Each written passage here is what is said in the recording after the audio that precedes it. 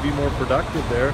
And King really took ownership in that, and they all took a little bit of ownership in that and said, you know, we're going to make this better. And obviously I think we blocked a lot better after that game as well, but then King really took off.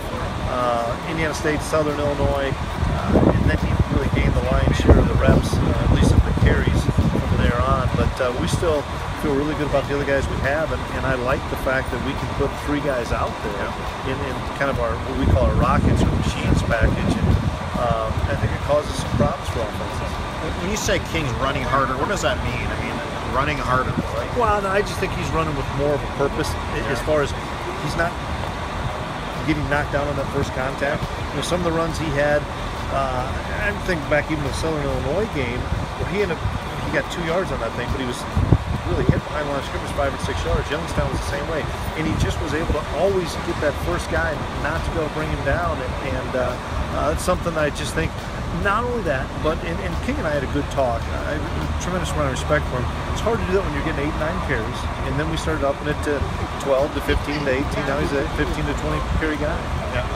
I've been around I've been down here as a young guy, you know, and then I had the chance to see the older guys how they prepared for this game, you know, and the things they did. And now that I'm older, I'm able to share some of that experience with the younger guys, you know, walk them through the process, you know, let them know that we're down here to play a football game, just not to be enjoying all this. But you know, my experience is definitely going to play a huge part in this week. One thing you guys do well, you get leads on teams. You know how to put them away.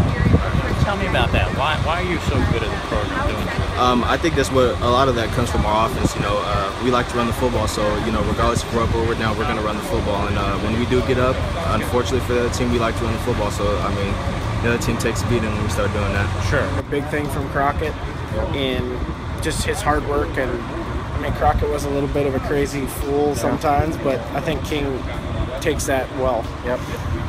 Is there have you seen him run harder this year as the season's gone on? Have you blocking for him? 100%. Our whole running back crew has gotten better throughout the season. I would say from the first game to the middle of the season to now, there's been drastic steps in the way they run, the effort they throw behind every run. I got plenty of that. It's just, it's unbelievable.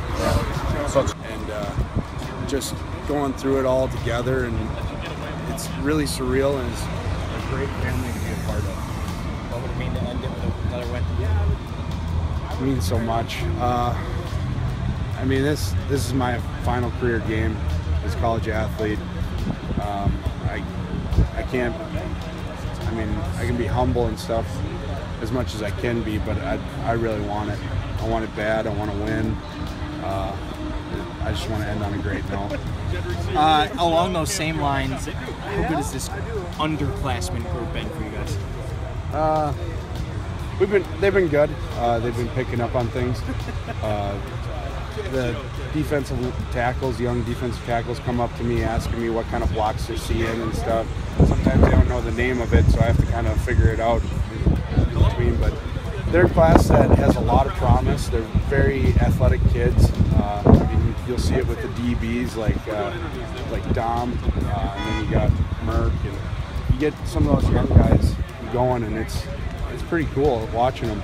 But they ask so many questions. They want to know as much as they can about what can they do to Passing game goals. How would you like to improve for this game? I think just playing faster is really what it comes down to, is playing faster and trusting what I'm seeing, and then just doing it. You know, not thinking as much, and that's really eliminate the thinking and just play as fast as I can.